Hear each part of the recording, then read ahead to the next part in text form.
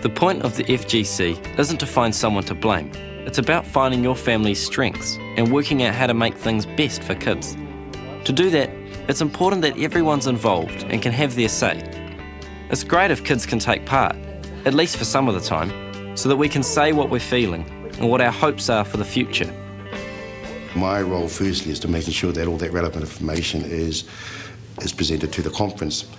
The other part of my role is to manage the emotions that come with it, because all new information does kind of create a shift for where the family is sitting. Because we all turned up there with a negative attitude, we want our kids and you ain't going to get them to the other family. Then Danny told us, penny dropped.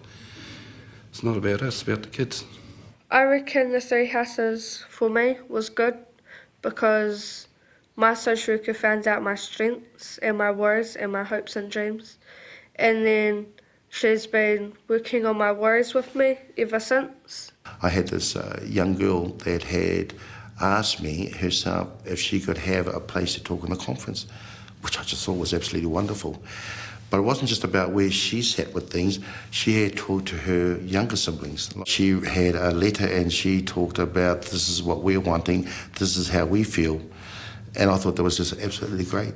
Yeah, I think that there should be someone there that's on your side, like from your point of view, like your perspective of it, and they should help you get your point across and sort of be your voice.